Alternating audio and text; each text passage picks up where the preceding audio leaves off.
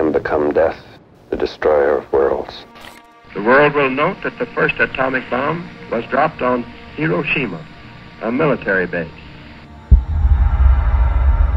On August 7, 1945, the day after Hiroshima was destroyed, Dr. Yoshio Nishina, a leading Japanese physicist and other atomic scientists, arrived in Hiroshima to examine the damage. They confirmed that the city had been destroyed by an atomic bomb and reported back to the cabinet in Tokyo. Despite this, the cabinet decided to continue the war, a decision intercepted by American magic codebreakers.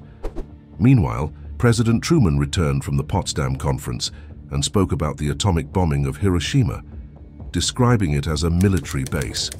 He later declared, "We shall continue to use it until we completely destroy Japan's power to make war." With no sign of Japan surrendering, the decision was made to attack another city. On August 9, 1945, at 3:47 a.m., the B-29 superfortress Boxcar, commanded by Major Charles Sweeney, took off from Tinian Island with the Fat Man plutonium bomb on board.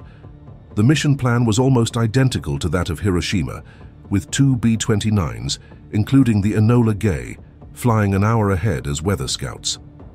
Boxcar was accompanied by 2 observation aircraft, the Great Artiste and Big Stink. The primary target was Kokura, known for its arsenal and military equipment production, with Nagasaki as the secondary target. Sweeney took off with the bomb already armed, but with the electrical safety plugs still engaged. During the pre-flight inspection, the flight engineer told Sweeney that the aircraft had a malfunctioning fuel pump. Replacing the pump would take hours, and worse still, moving the Fat Man to another aircraft might take just as long and was dangerous as well, as the bomb was live. Therefore, Tibbets and Sweeney decided to continue the mission with Boxcar. Observers aboard the weather planes reported both targets, Kokura and Nagasaki, as clear. When Boxcar arrived at the rendezvous point over Yakushima Island, the Great Artiste joined shortly after. However, the Big Stink failed to make the rendezvous because it was flying much higher than it should have been and was not flying tight circles over Yakushima as agreed. Although Boxcar was ordered not to circle longer than 15 minutes, it waited for Big Stink for 40 minutes before leaving the rendezvous point. As commander of the aircraft, Sweeney decided to proceed to the primary target, Kokura. The delay at the rendezvous caused clouds and drifting smoke from fires started by a major firebombing raid on nearby Yahata the previous day to obscure Kokura. Additionally, the Yahata steelworks intentionally burned coal tar to produce black smoke. The resulting conditions covered 70% of the area over Kokura, obscuring the aiming point. Over the next 50 minutes, 3 bomb runs were made, burning fuel and exposing the aircraft to heavy defenses, but the bombardier could not drop visually. By the 3rd bomb run, Japanese anti-aircraft fire was getting close. With fuel running low due to the failed fuel pump, Boxcar and the Great Artiste headed for their secondary target, Nagasaki.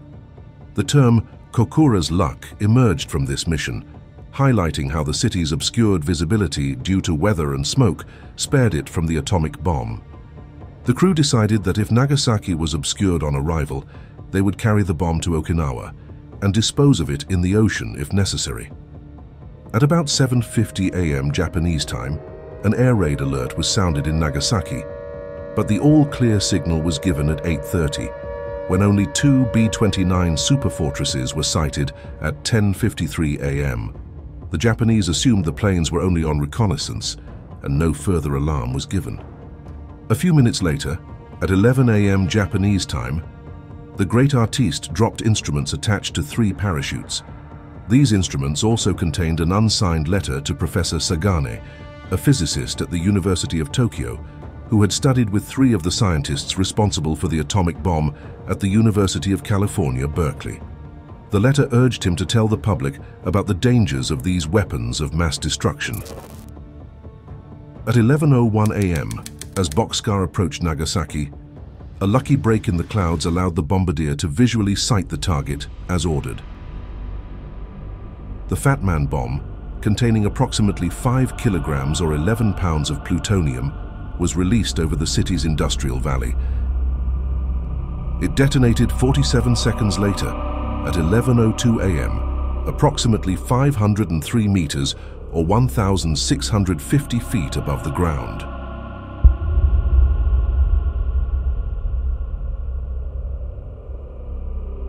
The explosion occurred almost directly over a tennis court, halfway between two significant industrial targets: the Mitsubishi Steel and Arms Works in the south and the Nagasaki Arsenal in the north. This location was nearly 3 kilometers or 1.9 miles northwest of the planned hypocenter. The blast released energy equivalent to 21 kilotons of TNT. Due to the geographical layout of Nagasaki, with the Urakami Valley acting as a natural barrier, a major portion of the city was shielded from the full force of the explosion by the surrounding hills. Nonetheless, the devastation within the blast radius was immense. The initial fireball created by the explosion reached temperatures of several million degrees Celsius, instantly incinerating everything within a 1-mile radius. The resulting shockwave and intense heat caused widespread fires and destruction, leveling buildings and infrastructure. The blast also produced lethal radiation, contributing to both immediate and long-term casualties. Bockscar and its support aircraft, the Great Artiste, quickly left the area after the bomb release. Meanwhile, Big Stink, which had been separated earlier, spotted the explosion from a distance of 160 kilometers or 100 miles away and flew over to observe the aftermath. The immediate death toll was estimated to be between 40,000 and 75,000 people, with tens of thousands more succumbing to injuries and radiation effects in the following months and years. After the Hiroshima bombing, it is estimated that as many as 200 people sought refuge in Nagasaki, only to endure another atomic explosion. These individuals were known as double survivors. 9 of them claimed to be in the blast zone in both cities. Tsutomu Yamaguchi was the first officially recognized survivor of both bombings. He was confirmed to be 3 kilometers or 1.9 miles from ground zero in Hiroshima on a business trip when the bomb detonated. He was seriously burnt on his left side and spent the night in Hiroshima. He arrived in his home city of Nagasaki on August 8th, the day before the bombing, and was exposed to residual radiation while searching for his relatives. Yamaguchi died in 2010 of stomach cancer.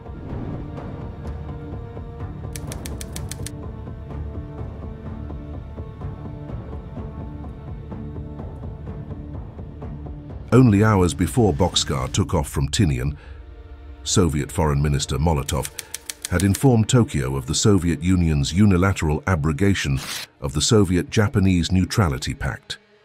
At 2 minutes past midnight on August 9th, Tokyo time, Soviet infantry, armor and air forces had launched the Manchurian Strategic Offensive Operation. 4 hours later, word reached Tokyo of the Soviet Union's official declaration of war, crushing the last hope of the Japanese government for Soviet mediation. But still, the senior leadership of the Japanese army began preparations to impose martial law on the nation with the support of Minister of War Anami to stop anyone attempting to make peace. This was only hours before Bockscar would release the Fat Man bomb. The Big Six formally met on the morning of August 9, 1945, to address the situation. The full cabinet met at 2:30 p.m. and spent most of the day debating surrender. Anami conceded that victory was unlikely, but argued in favor of continuing the war.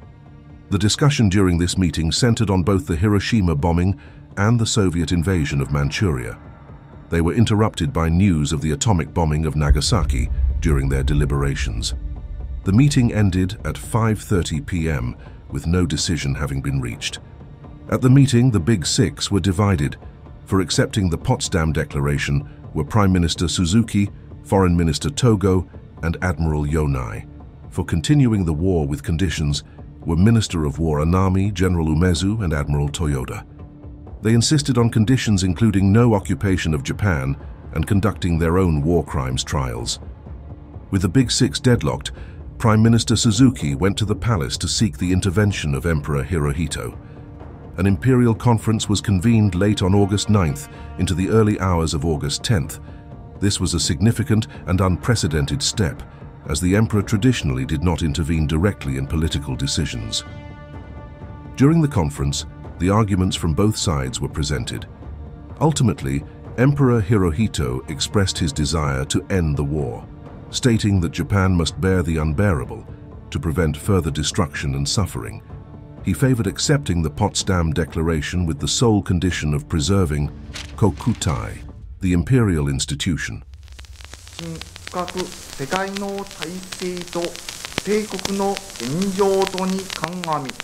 On August 14th, Hirohito recorded his capitulation announcement. On that day, Anami signed the surrender document with the rest of the cabinet and committed seppuku early the next morning. His suicide note read, "I, with my death, humbly apologize," meaning to the emperor, for the great crime. Japan officially surrendered to the Allies on August 15, 1945. The formal signing of the surrender documents took place on September 2, 1945, aboard the USS Missouri in Tokyo Bay. In 1959, General Tibbets, who piloted the Enola Gay that dropped the atomic bomb on Hiroshima, met with Captain Fuchida, the Japanese officer who led the first wave of the attack on Pearl Harbor. In a conversation, Tibbets said to Fuchida, "You sure did surprise us at Pearl Harbor," in which he replied, "What do you think you did to us at Hiroshima?" Fuchida further told him, "You did the right thing. You know the Japanese attitude at that time, how fanatic they were. They die for the emperor. Every man, woman, and child would have resisted that invasion with sticks and stones if necessary. Can you imagine what a slaughter it would be to invade Japan? It would have been terrible. The Japanese people know more about that than the American public will ever know." Hiro Onoda, a Japanese soldier, is renowned for his incredible story of loyalty and survival, having refused to surrender for nearly 30 years after World War II ended.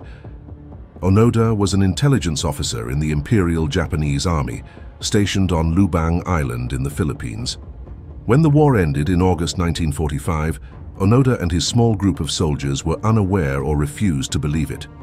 They initially encountered a leaflet in October 1945 announcing Japan's surrender, but they dismissed it as Allied propaganda. The turning point came only in 1974, when the Japanese government located Onoda's former commanding officer, Major Taniguchi, who traveled to Lubang to formally relieve Onoda of his duties. On March 9, 1974, Taniguchi personally delivered the orders to Onoda, convincing him that the war had indeed ended. Many argue that World War II has not yet ended because Japan and the Soviet Union, now Russia, have not signed a formal peace treaty due to the disagreement over the sovereignty of the Kuril Islands, an unresolved conflict that keeps a shadow from the past hanging over the present day.